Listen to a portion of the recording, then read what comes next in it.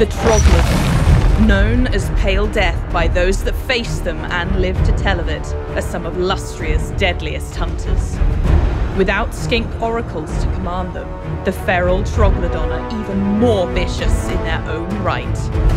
Unburdened by a rider, they strike at the enemy with speed and power, firing their venomous spit at every foe before them, their poison sinking deep into the skin.